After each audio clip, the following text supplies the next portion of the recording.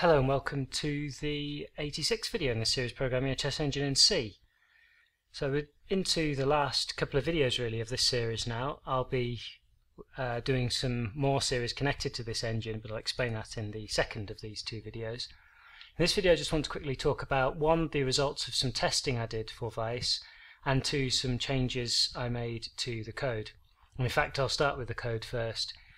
I compiled the program in the last couple of days with all warnings enabled with a compiler and found, as you've probably seen going through the series, some small errors in the code where variables were declared and not then used, or functions were defined as returning an integer and should have been defined as void, and vice versa, and some small things like this that weren't actually affecting the running of the program on this computer I'm using for the videos, but did on another computer I compiled, on my main computer that I compiled the program on.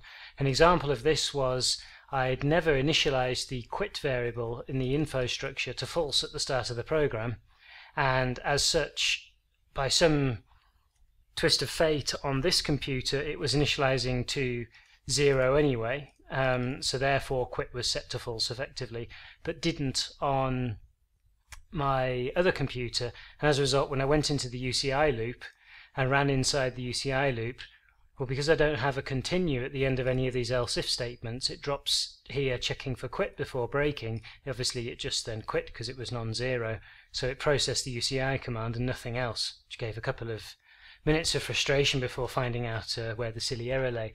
So that's been corrected. The other thing I've done is, I just need to open validate, where is it? The other thing I've done is I've added a couple of other functions into validate.c, and I went through every single code file and really added in a lot of places, more asserts, as many asserts as I could think of actually, to test all arguments and to test various settings inside the function. So there are a few more asserts inside the hash table probing, like here, and I think in not PV table, inside search.c as well at the top, for instance, in the pick the next move, I put the asserts in here. So essentially where arrays were accessed, or where I had arguments to a function within reason. So for example, I didn't do checkboard in the is repetition here because it's just been called at the start of alpha beta, but within reason I check the accessing of arrays, that the bounds are correct, and also the arguments for the functions are also correct. What I then did was I took a position file, is it still in the directory here? Yes it is, called lc2, which is a very well known test position file that used to be used years ago for testing the strength of engines, and its pos means positional, CMB combinational, FIN and endgame position, and I put the engine on debug mode and left it running for 20 minutes thinking for each position overnight.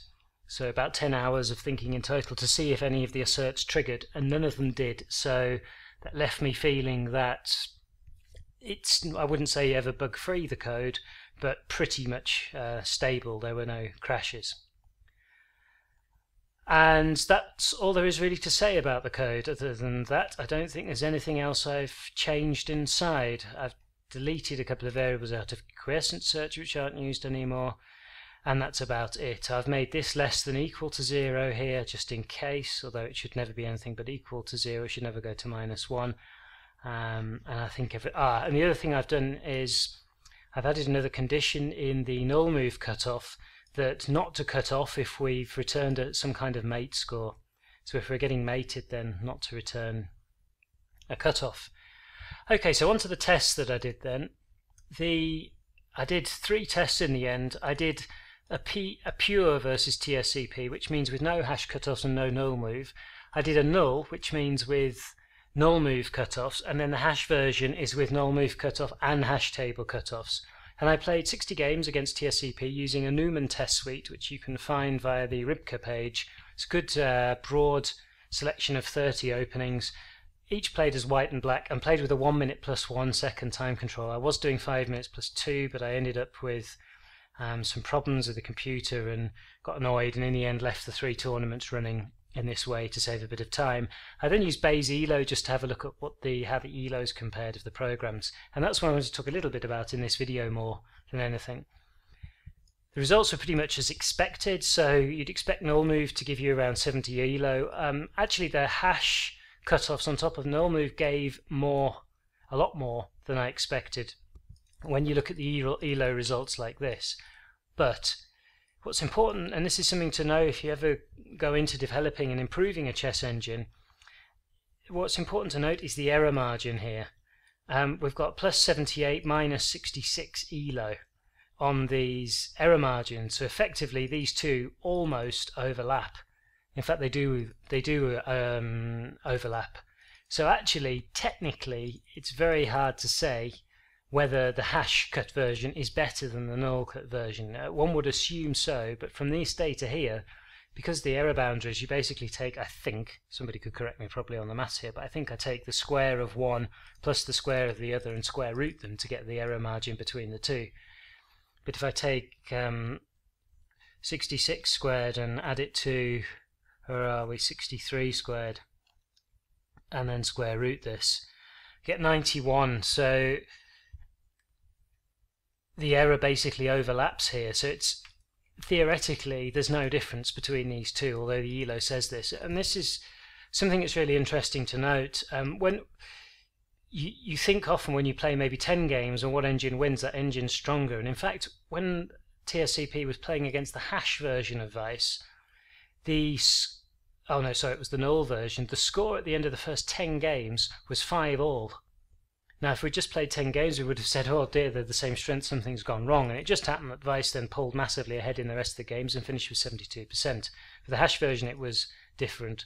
So when you're testing, to get down to an error margin of, say, plus or minus 5 elo or 10 elo, you're going to need around 3,000 games, and you're going to need varied starting positions. You can't just loop through, say, the same suite of 30 positions again and again. So you can see why proving engines becomes difficult. And the top engines out there, so Stockfish, Houdini, things like this, these people have tuned their engines a huge amount. And if you read on somewhere like TalkChess.com, there are a lot of posts and threads, and also from the authors of the top engines. One author, Don Daly of Komodo, posts a lot on there about tuning, and they do thousands and thousands of processing hours, having written their own referee programs to run the tournaments for them. Every tiny change they make, they test over thousands of games, first at very, very fast time controls and then at slightly slower to verify. So the results came as expected in ELO, but the error margins, apart from with TSCP being definitely weaker than the null and the hash versions, their error margins overlap. What you can do though is make something called a likelihood of superiority. And if this is, it's generally accepted, if this comes out at 98 or above, then the engine is better. It doesn't tell you by how much, but tells you that it's better. And here we can say for definite that the hash version of Vice is stronger than the normal version of Vice and of TSCP, and we're almost certain that it's stronger than the null version. So overall I was quite happy with the results. For future improvements in Vice, the way I'll probably do the testing is what I've written here. I would let Vice play at 1 minute plus 1 second, and I would actually, to save time, find a set of really strong opponents, but only give them 2 seconds plus 0.1 increment, and probably then hope to get a few thousand games each change like that. So that's it then really for this video. It's just a bit of explanation about what's going on. The code's available for download and you can see the changes. It's not really worth me talking through them. Oh, and there's one more change I do need to tell you about. I've added in from the UCI protocol an option to set the hash value in megabytes, and I've also added this with the memory command inside the export protocol as well. So the hash amount is now dynamically set, and the code, it's not very difficult code. I didn't think it was worth showing how it was done in this video, but here we see now that the init hash table function now takes a megabyte argument, and then the hash table is set up the number of entries like this, which is why we originally wrote the function with dynamic memory allocation in this way rather than fixed.